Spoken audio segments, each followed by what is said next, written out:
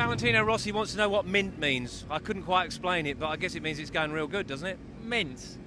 Yeah, I suppose it's got, it depends which context it's using, but I suppose you could just put it down to, Robert's your father's brother or job's a good one, I suppose. I reckon so. So is your bike mint today? That's the most important thing. Well, let's hope so. It's never done 2 laps. All practice, we've just been mucking about changing bits and bobs. We've been concentrating a little bit more on the other backs. But we've been using it on short circuits and it's not bad, so yeah, fingers crossed there.